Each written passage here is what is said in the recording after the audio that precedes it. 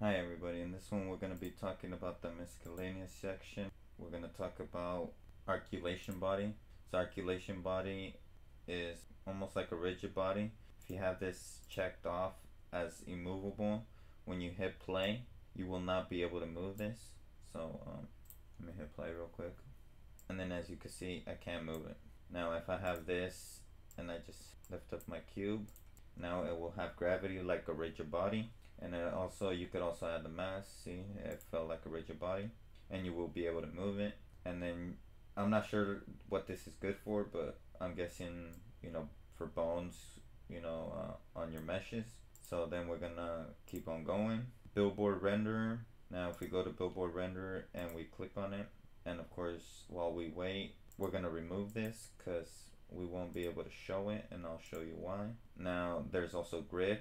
Grid I can't show you really because you need a 2D game object. Now if you have a 2D project open, all you would have to do, I don't know if you would be able to do it like this, but all you would have to do is, for example, create a game object, and then you would add this grid on it and it would work. Now in a 3D, if you add a, let's say, canvas, I don't think it would work either.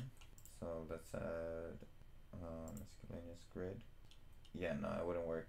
But in a 2D game, you would see this. You would see this view, and with the grid, it would just add a bunch of squares, and then you would be able to adjust the size of the squares and the gaps between, if you wanted gaps between the squares. Right here, it would be 0, so all the squares would be connected.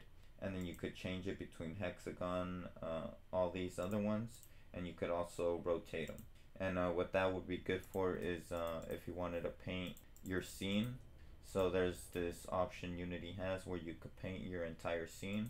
So you could actually make your background and everything. Of course, you would have to make or bring in your painted objects, your painted sprites. But once you have your sprites, you could actually paint the sprites onto your scenes. You could even paint a person or a character if you wanted. So let's go to this documentation.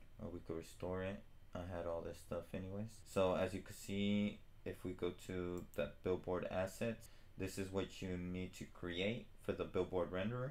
Now it says to create it, you would have to use the speed tree modeler, and the speed tree modeler is up here. And it says it's 19 a month, so I'm not gonna show you guys. But if you guys do want me to show,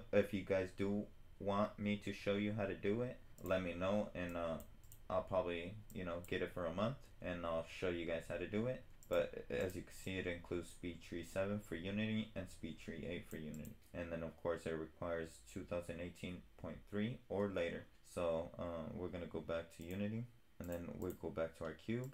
And okay, so I talked about the grid. Sorry I couldn't show you guys, but if you guys do want me to show you guys a separate video about this, let me know and I'll be happy to do that. A real quick video, 2-3 minute video or something like that. And then look at constraint. So if we go to our main camera and we put this look at constraint, we could actually activate it. Like I mentioned in a previous video with the constraints, you could activate it by clicking this button. This weight, if you have 0, it won't have no effect. If you have 1, it will have the full effect. And then you could use up object, which means you're going to use an object you're going to use the world up object as the role. So I'm going to leave it so we could use the actual role ourselves. And then you have constraint settings that you can mess with.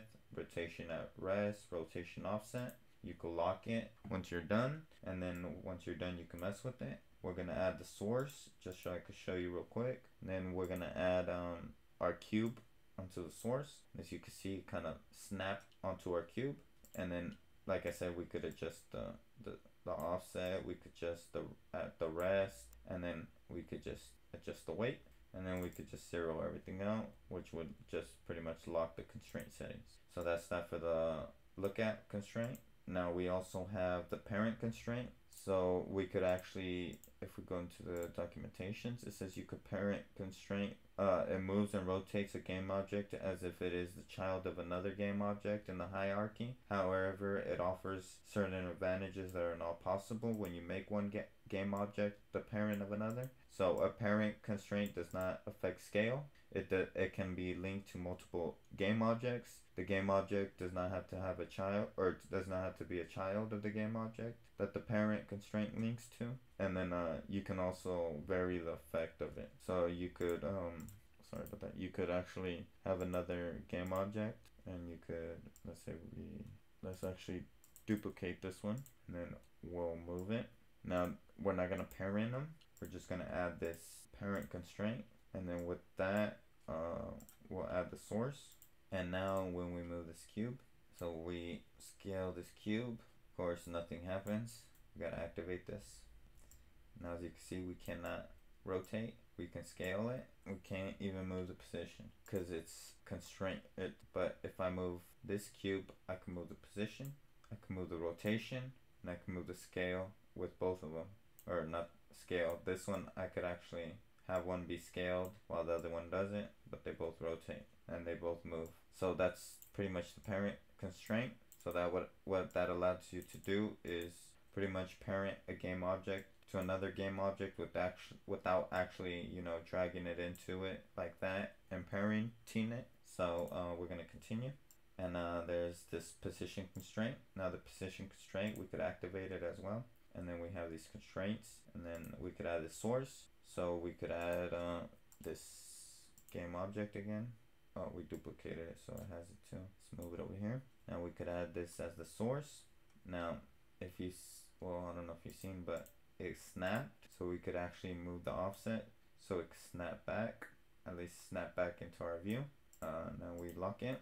Once it's locked, now as you can see, of course we can't move the position because it's constraint, but we can move it here, of course. We can't rotate it because it's not, it has nothing to do with that. And we can't scale it because as well it don't have nothing to do with it. But that's pretty much that for the position restraints. The weight just allows you to adjust this. So like I said, if you have 0, no effect, 1, full effect. Now I'm gonna remove this, and I'm gonna add the rotation. And this is all pretty much same stuff. That's why I'm just kind of zooming through it, because it does the same things. So as you can see, I can't rotate anything. And then if I go to this one, I could actually rotate both of them. Now I could only move one of them, and I could only scale one of them, but I could rotate both of them. Now we're gonna remove it. Oh, I think this is the last one. Yeah, there's scale. Now scale, we're gonna activate it again. Add a source, same thing. And as you can see, it's scaled to the same size already. And then we can't scale this one, but we can scale this one. So as you can see, they both scale. Now this could be useful, I don't know, for platform games when you're making, I don't know, sets of platforms where you could jump on, where they move around, where they scale up and down. You can have it in script, while when one is getting scaled, the other one gets scaled as well. And then, like I said, you could change the offset a bit. So if we go to the offset, you could change the offset. So now when we go to this cube, as you can see, it does not get affected anymore because of that. Once we lock it, they both get affected. But of course we got that offset, so now one's bigger than the other, and this of course works with the position and all the other constraints. And I think that's it. I had covered the sprite mask, the sprite shape renderer, the terrain, and the wind zone in previous videos.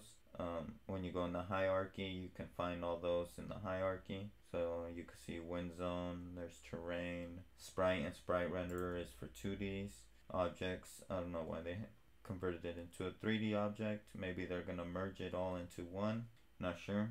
But yeah, that's pretty much it for this video. If this video helped you in any way, hit that like button, hit that subscribe button if you want to see more videos like this. If you want to see the next videos of me talking about all these components, the next one is going to be navigation. So there's nav mesh agent, the nav mesh obstacle, and the off mesh link. So check that out. I'm also going to be talking about physics 2D, physics, playables, all that, but that's going to be in separate videos.